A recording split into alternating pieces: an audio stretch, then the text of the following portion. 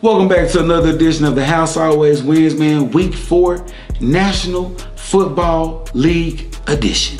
It's your boy, man, the sports maven with the drop shag, man. Your boy Bruce T, man. Listen. Y'all crazy as hell, cause last week, 7-1. On somebody's ticket, it was 8-0. I say winner, Tyson chicken dinner. This is what I got for you this week, though. I got some fire for you this week. I know you don't want to listen, but I need you to like, share, and subscribe. Cause once I do this, we're going viral with this. Let's go ahead and get to the first pick. Buccaneers. Yeah, going to New England. I say Tom Brady would rather die right now on the plane of COVID than to lose in New England, okay? I say he covers the 7, and I think it's going to be under. I think every teammate around him knows what he's playing for, okay? He might cry a little bit, because all the banners are with his name on it. But understand this, they will smack the shellacking off of Bill Belichick. You hear what I said, man. I like it, man. Now, let me give you some stats, though, so you won't think I'm lying. Now, listen.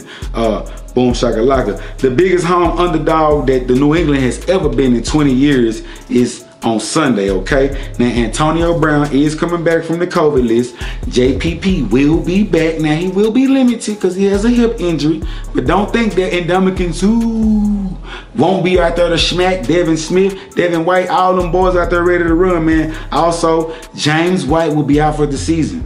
So they will not have an outlet from the young rookie to throw to. Now, last year, the Bucs were 5-0 after a loss against the spread. They lost to the Rams 34-24 last week. I think Tom Brady and them have been focused in practice this week, and I think they're going to Foxborough with a mission on their mind. Gonna dominate. Okay, let's go. Next on my list.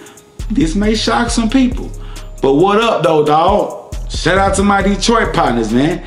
I like the lines this week, man. +3, man. +3. Now look, Detroit is 2-1 against the spread this year. If you've been watching football the first three weeks, they play very, very hard. Dan Campbell has them boys playing hard. Now listen, this is what I'm saying. Chicago doesn't even know who the starting quarterback is this week. They don't know if it's going to be Andy, if it's going to be Justin, if it's going to be Foles. That's bad. They try to say it's an old trickeration, but all of them trash right now, okay? So it really doesn't matter, man. Now understand this. Basically, Detroit shouldn't be 0-3. It's easy to say that Detroit can be 3-0, excuse me, but they really could. But I digress. I think that Dan Campbell has the defense playing right. I think that those running backs and Williams and then Swift have all the defense on their heels, and I think that my guy Jared Goff will actually play a better game. Give me Detroit with the +3. I think they're ready to break through, man. Who else I got on here, man? Seattle, man. Seattle with the +3, man. I know what some of y'all thinking, man. They lost last week. They lost. It's okay. But who you believe in? Do you believe in Russell? Or do you believe in Jimmy Garoppolo? I told you about believing people with 17 letters in their last name, man. What happened last week? Now they got them winning this week by 3. It's a sleeper game. You better pick Russ. You better pick Pete Carroll. You better pick TJ Lockett and them boys, man. Now look, they are 3-13-2 against the spread. Guess what team that is? The 49ers. Guess who been coaching them? Kyle Shanahan. Yeah, and that's what his record is as a home favorite. He's 3-12-2 as a home favorite, man. So if I had to pick anybody, I'm gonna pick my guy Russell Wilson to go on out there and finish the deal off, man. Also on my list, I like Kansas City to smack the dog. You know what? Out of the Eagles, you understand me? I like New Orleans. They gonna cover that. They going back goddamn to the Super Bowl, to the Superdome. They gonna raise the roof and them up. And listen, it's a sleeper. I know some of y'all might be scared, but give me Minnesota +2. Give me Minnesota +2. Now understand, Minnesota they can easily be 3-0. Don't let the game fool you.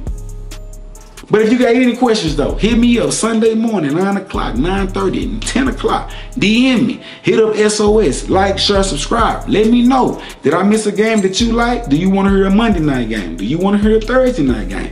Let me know ahead of time. It's your boy Bruce T, man, the sports maven with the drop shag. Well, we're not just accurate. What am I though, guys? I'm spot on, man. I'll see y'all next week, man. Get out my face, man. Oodles and noodles. Half the salt packet.